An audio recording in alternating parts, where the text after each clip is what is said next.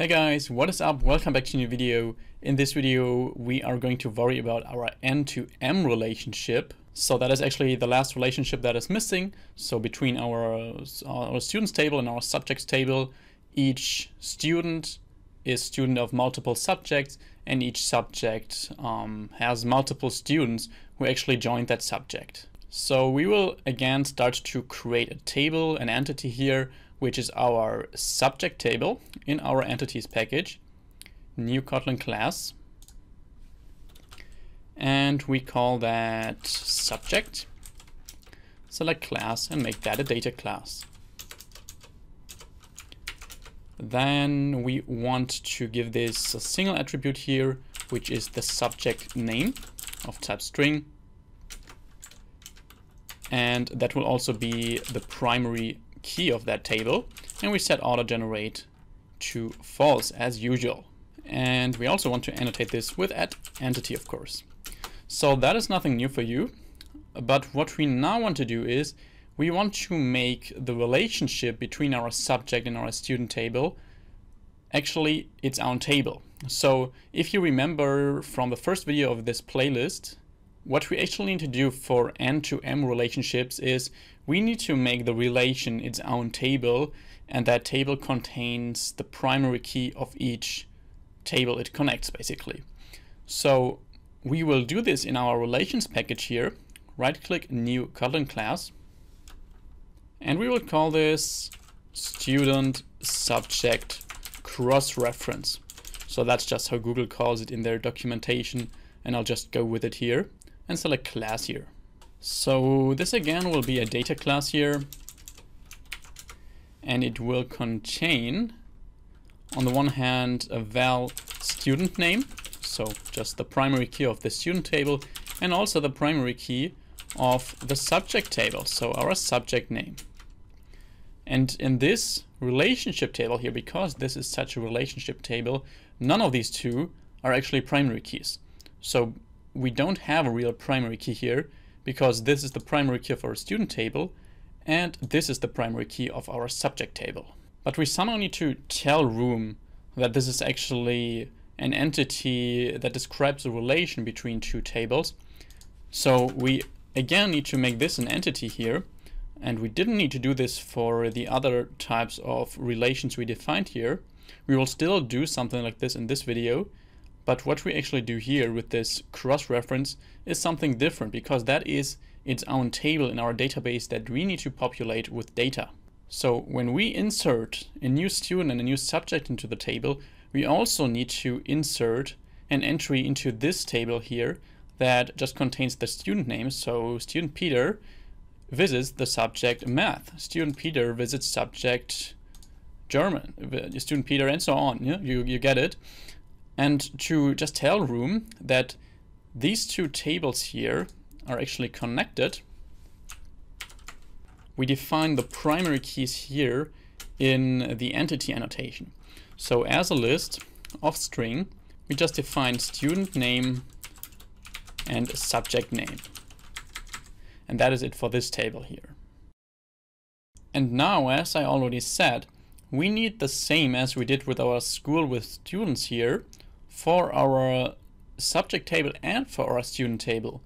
Because you can see this table's purpose here is to just get a single school and just get all the students that go to that school. And we now need that for each side of our relationship, because we on the one hand want to be able to query, let's go back here, to query a specific student and get all subjects that student actually visits.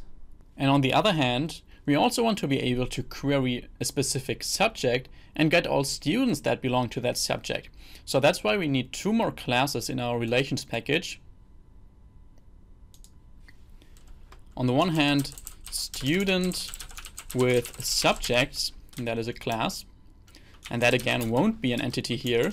So exactly the same as this class here. This also wasn't an entity. This wasn't its own table.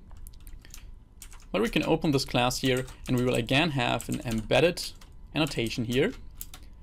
We will annotate again the first table name here. So this time we pass our student which is of type student. And then we again define a relation here with the primary key, or is it parent key, I think, parent column, which is student name here. We have our foreign column, so I think it's called entity column, which refers to the primary key of our subject table, so subject name. And because this here is actually, this relation is involved in a relation that contains its own table in an N2M relation here, we also need to tell room which table actually specifies that relation. So in our case, that is this student subject cross-reference table. Because room, of course, needs to know in which table it can actually find the connections to join these two tables and to find all the subjects that belong to this student. And we do this with associate by, and here we need to define such a junction. So that just defines the table in which our two tables, student and subject, are actually joined together. So that is in our case student subject cross-reference :class. And then we give this a name of, or a val subjects, and that is a list of subject. Like this. And that is it for this class. So as I said now, this helper class here helps us to query single students and get all the subjects that these students visit.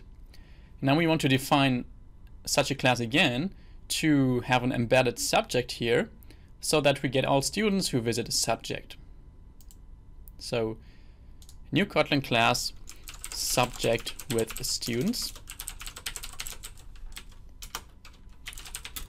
Data class, and we can actually just copy the contents here of this student with subjects table. It's not a table, it's a class. And just paste it here.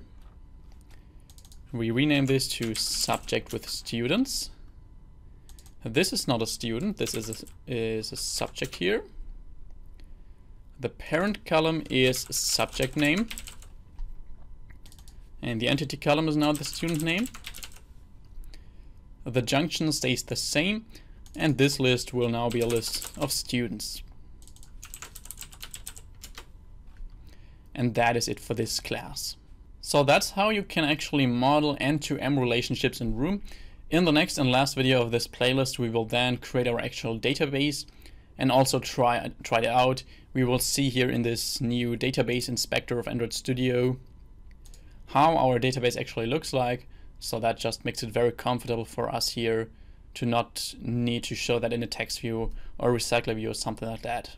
So if you enjoyed this video, then please leave me a like and comment below, and also of course make sure to subscribe to my channel for Android videos every second day. And if you're looking for more advanced Android courses, then check out the first link in this video's description, where you will get to my website pl-coding.com, and there you will find premium Android courses that just help you to bring your Android skills to the next level. And with the discount code Philipp15, you will get 15% off of all courses. I wish you a very awesome day. See you in the next video. Bye bye.